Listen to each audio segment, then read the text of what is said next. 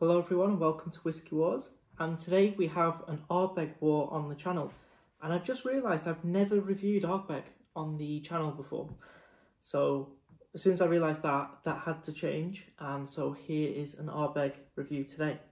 Now these are two sherry influenced isleys from Ardbeg. We have the Ardbeg Noah, which is bottled at 46%, and the Uigeadail, which is a bit of a hype beast. Everyone loves it. I think it's a lot of whiskey YouTubers' favourite whiskey, certainly favourite Islay. So this has been top of the shortlist for quite some time. And it is bottled at 54.2%. Now both of these bottles are non-chill filtered and natural colour. Okay, let's get started. We'll start off with the Noah.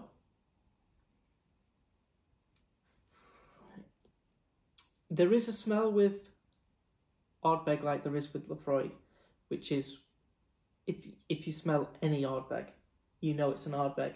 It's the same with Laphroaig, and it's always a nice moment when you haven't had an Ardbeg or a Laphroaig in a long time. And then you smell it again, you're like, oh yeah, that's it. Just incredibly full of peat, but it's not overpowering. It's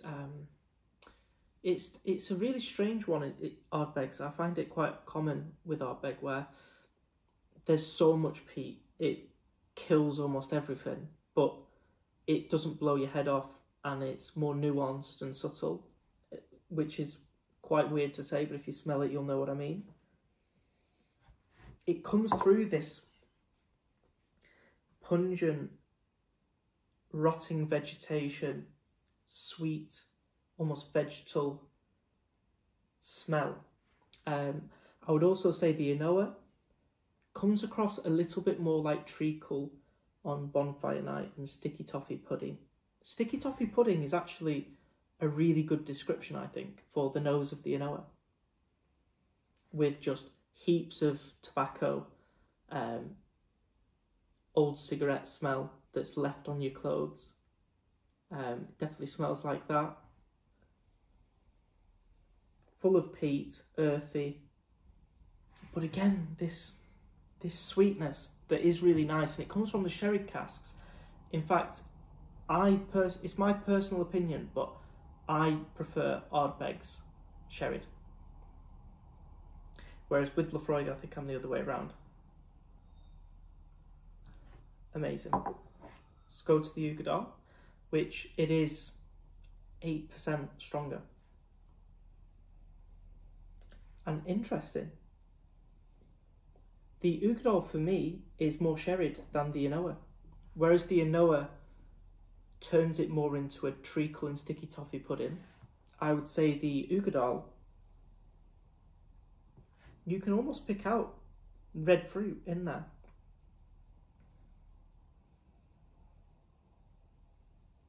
Maybe a little bit more wood, a little bit more oak. Still hugely peated. Which is more peated?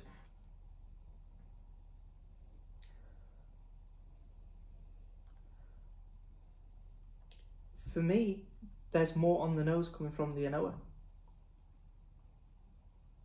Controversial.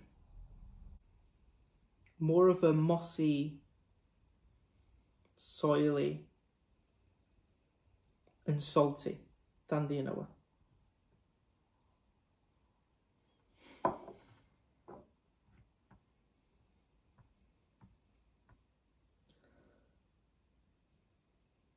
Okay, now I'm confused because now the Noah smells sweeter.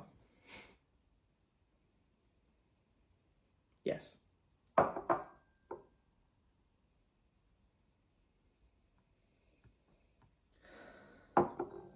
Okay, I think I'm now acclimatized to the peat on both of them.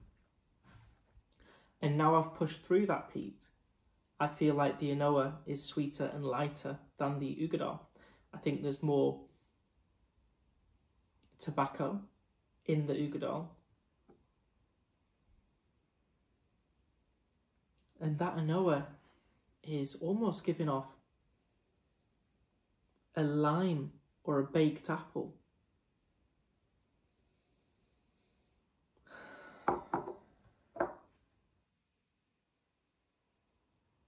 And that Uigeadail is just saying, no, we're just taking you to the pits of hell and we're keeping you there. Just straight up tobacco and peat. With just a touch of sherry.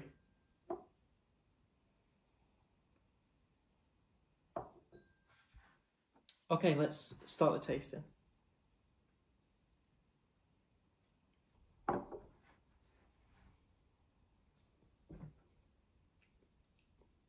Beautiful. Salty and sweet. Amazing combination. Good balance between the two. Yeah, an amazing balance. I was going to say it's more sweet, but no, it's still really salty as well. Definitely that treacle, burnt caramel, sticky toffee pudding coming through with a load of peat and tobacco and sea salt and seaweed. A really strong seaweed note on there. It's really nice. It's really nice. Okay, Uigeadail time.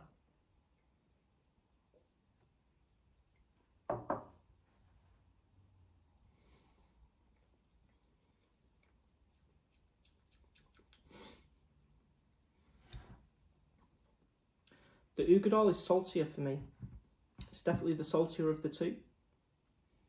And I'm getting a stronger seaweed note as well.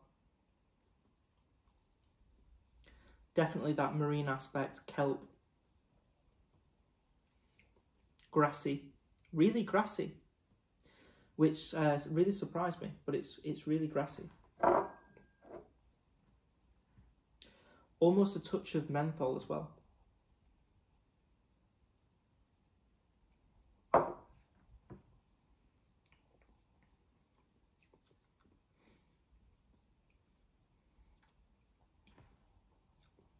So what I'm thinking is, because the Anoa, its sherry influences PX, Pedro Jimenez, that tends to be sweeter than Oloroso, which I would imagine is the sherry cask in the Uigeadail. And that's why the Anoa is coming across more sweet on the taste. And that Oloroso cask isn't dominating the whiskey. I can really feel the PX in the Anoa. And I would actually say this one comes down to you as to which one you would prefer. If your favourite Ardbeg is Ardbeg 10, I think you're going to prefer the Uigeadail. For me, actually, I prefer the Anoa, the Wee Beastie, and the Uigeadail to the 10-year. So for me, I actually prefer the Anoa. I like this balance of sweetness with intense peat and saltiness. And I feel like with the 10, because it doesn't have any sherry influence, but also the Uigeadail, the sherry presence isn't enough to complete that balance for me. And so for me, the Anoa is the better of the two. But I also know that for most people, the Uigeadail is their favourite Ardbeg, or the 10-year. So I think most people don't like their Ardbeg sherried. I know this is sherried, but it doesn't dominate the whiskey. And so for that reason, I would say you're probably going to prefer the Uigeadail, because most people seem to. But if you're like me and you prefer it a little bit more sherry notes, I think you'd be really surprised with the Anoa. You know, the Anoa for 46.6%. This whiskey is around £40 in the UK. I think it's amazing value for money. On offer, you can get it for around 36. So, incredible. The Uigeadail, I got it in duty free, but normally you're paying £57 for this whiskey. So £37, £57. For me, I know which whiskey I'm buying. But let me know in the comments if you agree with me or disagree with me. I think there'll be a lot disagreeing. I think it's quite a controversial view. But I'd also be intrigued if one or two of you agree with me on that, and if you like your Ardbegs a little bit more sherried. So thanks for watching, everyone. If you like the video, please like the video, and don't forget to subscribe to the channel. And also, quickly, I am filming this on a new camera setting. So I don't know yet what's blurry and what's in shot and in focus. So if you prefer this style of video, please let me know in the comments, because I might go back to the old style, depending on what people think of it. So thanks for watching. Hope you enjoyed the review. Hope it helps. And I'll see you for the next Whiskey War. Okay, so really quickly, I'm just adding this in to the middle of the review, probably. You might have heard me start out by saying, on the smell anyway, that the Uigeadail was sweeter. And then I got onto the taste and I said, actually, no, the Anoa is sweeter. I would actually agree with that. I would. But I perhaps didn't explain well enough that you can taste the sherry notes in the Uigeadail. I'm just drinking it now to finish off the dram off camera, and I'm like, damn, I really should have mentioned that more. It's present, it's there. If you had this next to the 10-year, you'd be going, wow, this is really sherried. But next to the Anoa, and that's the issue when you're comparing, you can really see which is the sweetest and which isn't. But the one that isn't as sweet, because you're not comparing it to something that isn't sherried at all, you can not accurately represent that it is actually still quite sweet.